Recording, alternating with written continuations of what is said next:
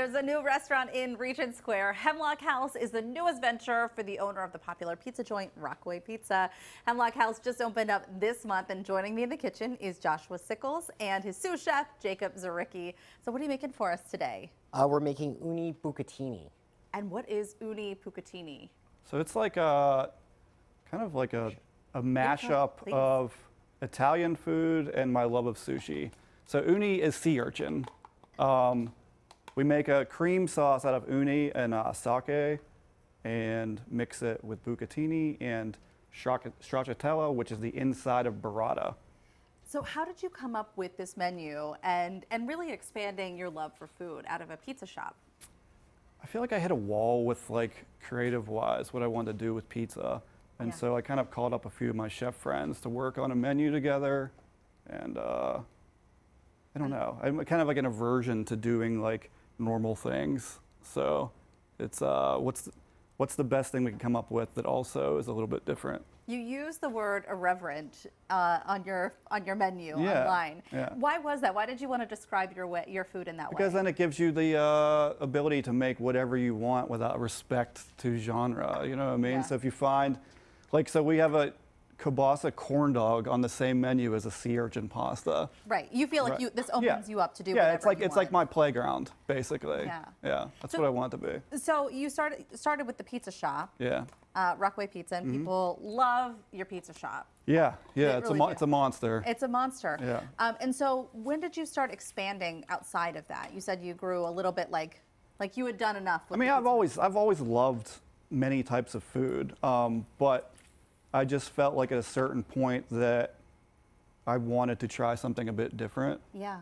But, you know, I'm also not a classically trained chef, so, you know. So you had to bring in friends like Jacob here. Yeah, and Michael Allison, who's the head chef, and we collaborate on everything. Yeah. What is that process like for you, Jacob, being the sous chef here and helping to create this menu for this new place? That's a fantastic experience. I've had a lot of work experience with the chef, Michael Allison. Yeah. We've known each other for about half our lives at this point. And this is probably the fourth restaurant we worked together.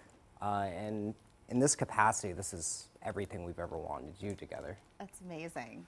All right, and so you have some fresh bread here too. Are we cutting this up? Is this for anything in particular? Is this going to go with our pasta dish? Yeah. Yeah, you know, some people say that bread shouldn't go with pasta, but, you know, what else are you going to sop up that broth with? What? Who says that? People in Italy. But Italians in New Jersey would say you need bread. No way. Yeah. So what else is on the menu? We talked about the pasta dish here and your kielbasa corn dog. So we have all kinds of fun stuff. Like we have like fried artichokes with like a Spanish red pepper sauce. We have a mac and cheese, but it's different because there's smoked and 4-year aged Gouda in it. So it's a bit different and funky in a good way. Yeah, it sounds like it.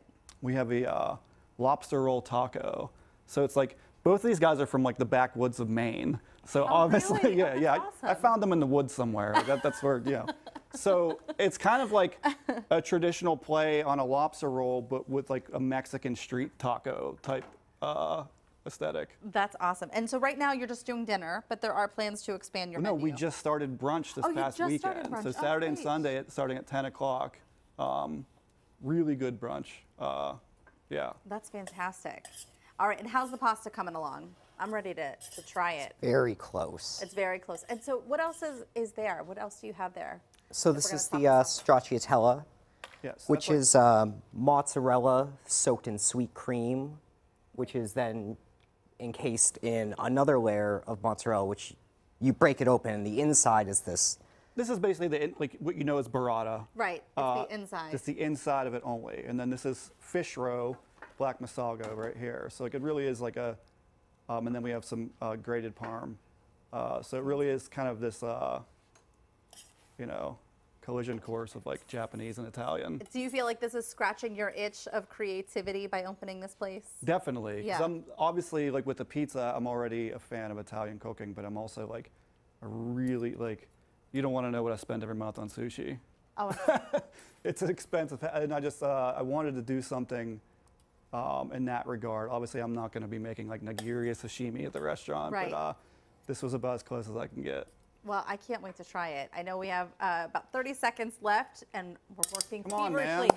Well, Come on. don't worry, this isn't chopped. We're not going to kick you out. You don't lose the competition if we don't get it She's plated. staring at me like we're going to get kicked out. No one's getting kicked Hold out. on, I'll twirl like the wind. You wouldn't kick Applebee's out. Don't I kick would me not. out.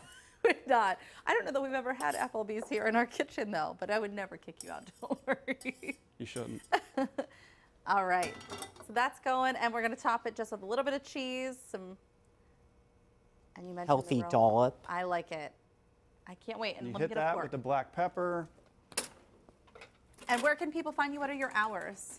You're in Regent Square, right? HemlockHousePGH.com is our website. I gotta give this a try. Tuesday through Saturday, we're open 4 till midnight. We're also a bar, too. It's not even done yet. It doesn't matter. All right. It's so good. All right. I need a bite. Good. All right, good. You like it already. It's fantastic. And we got the row and everything. Thank you guys so much. We'll have to come and check it out in Regent Square.